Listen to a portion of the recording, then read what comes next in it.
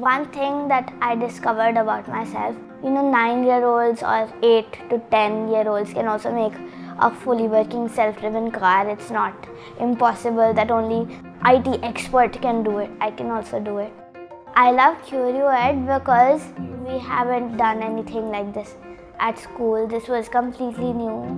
What I like the most about creating the robots, they actually work because and I have made them. It's not like I just put it together and it's done. I like to experiment what I'm learning.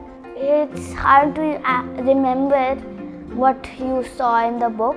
A few things that I've learned in CurioEd's session are what is a breadboard, how do you use a microbit, and most of all, the most important thing, how do you make a self-driven car.